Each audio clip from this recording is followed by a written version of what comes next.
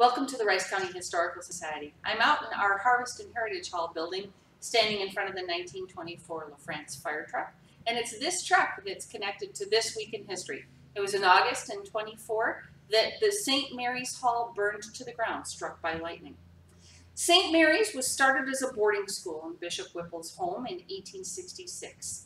Bishop Whipple and his wife moved, but the home continued to be used as a boarding school until 1883, when they built this grand building up on the bluff known as Castle on the Bluff.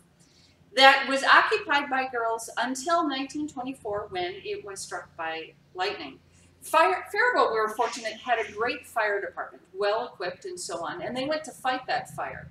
But they were approached during the fire by the school superintendent that one of the girls were missing. And Hollywood drama style, just at that moment they looked up at the spire and they could see a girl waving her hands, that she was way up in the peak of one of the spires in the St. Mary's Hall.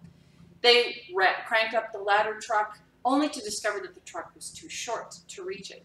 Through ingenuity and bravery of both the girl and the fire department, they were able to rescue her and safely get her down. But it was startling and concerning, and the city of Faribault declared shortly thereafter that they would always want to make sure to have a fire truck that was tall enough to reach the tallest point in the city of Faribault. So it was at that time that they purchased this 1924 LaFrance fire truck. Just a moment, I want to tell you that it actually took 3 people to drive this. Not to mention all those who were going to fight the fire, but actually 3 people to drive it. There would be somebody who would sit in this seat driving with the steering wheel.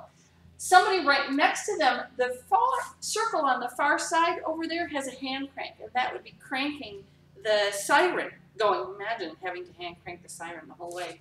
And then way back at the back here, there is another seat and another steering wheel that actually is to control the back portion of the fire truck. So imagine making the curve. Got somebody cranking at the back, somebody cranking at the front, and then somebody cranking on the fire or on the siren. When they would arrive to the fire, the seat at the back would swing out of the way. They'd pull out the back steering wheel, and then from here they'd crank the ladder up to the height that they needed. Rice County Historical Society, lucky to preserve the 24 LaFrance fire truck for future generations.